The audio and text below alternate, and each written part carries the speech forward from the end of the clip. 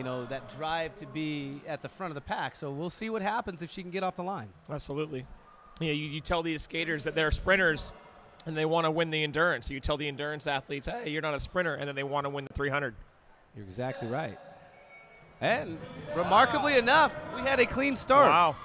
Oh, and that's exactly where Francesca wants to be, right off the line, right behind Erin. Let's see if she can reel in the gap here. Erin Jackson as we cross the NSC timeline. 2 laps to go. We've got Jackson, Bell Pasquarella, and Brown, your top 3. Here comes Francesca, but isn't high. Erin Jackson showing off her derby skills a little bit there, holding her off. Bell lap. As they approach the finish line, it's going to be Jackson, Bell Pasquarella, and Mackenzie Brown unofficially.